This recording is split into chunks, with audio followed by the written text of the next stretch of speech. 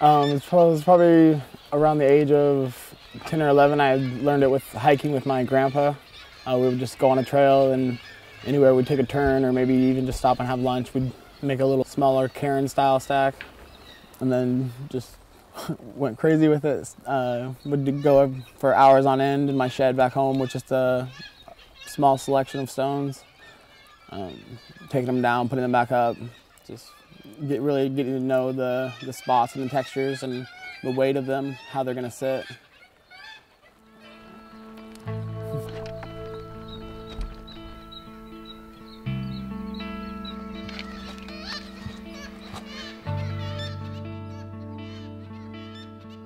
My first stack was actually a slight little counterbalance. It was 3 tiny little stones, but they were nice and scattered. And then from there, just pushing myself, holding on to stacks for a half hour and just playing around with the possibilities.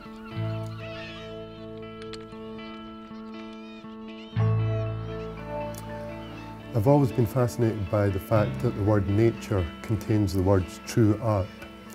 And for me, making this connection at the same time as I became aware of stone balancing was a real revelation for me.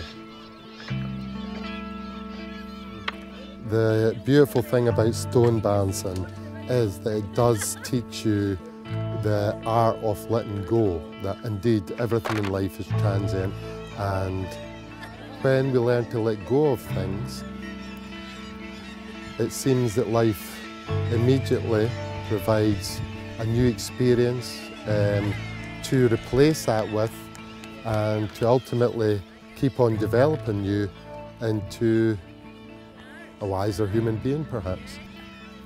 It's certainly a more balanced one, that's for sure. Part of me really wanted to create art, but not be so fixated on what the product would be. It's kind of easy to be attached to things or get upset about things if they're not going your way, which I think is something that you are learning in the process of balancing stones.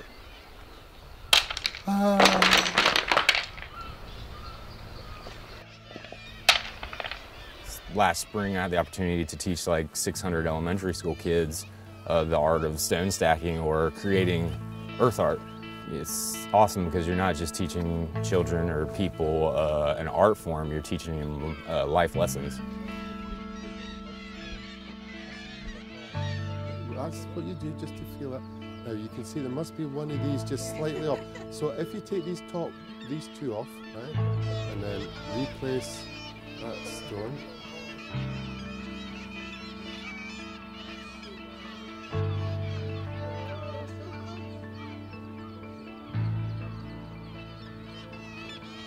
Oh, da-da-da-da. Beautiful. And there you've done it, your first stack. Fantastic. When I was younger, I was diagnosed with ADHD, and I had a real difficulty concentrating. And I couldn't sit in a classroom, for 15 minutes, let alone hold my hands still and my body still while I'm looking for a stone that might fit in that last gap that I need oh so desperately. Oh, it's not big enough. So, from where I was then to where I feel like I am now, just due to, the concentration that's required, I'm almost, being able to hold myself long enough, 15, 20 minutes to try and get this balance. Whereas beforehand, there's no way you would have me doing this. It's easy to feel like, you're so separate from the earth and the environment, but the process of holding on to the stones and making the slight adjustments has made me feel more connected.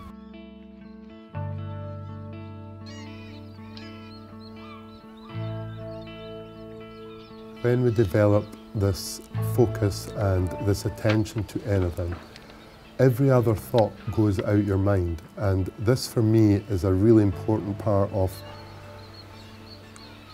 what is lacking perhaps a little bit in society today, is the ability to stay focused and to stay in the moment.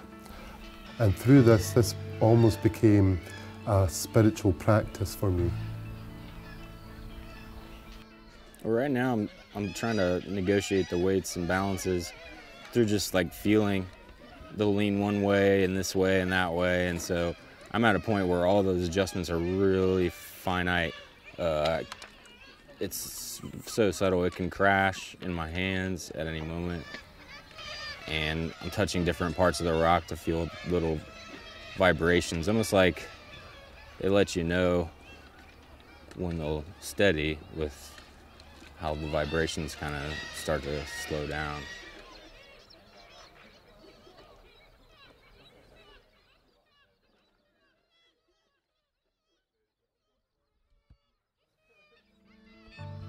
I like the little moss hanging off of it. Nice little touch. And my legs went a little numb. Just gotta fight through some pain sometimes. So I think it just is it's a great, free, active meditation. It brings you into nature. It has a lot of life lessons that you can learn from.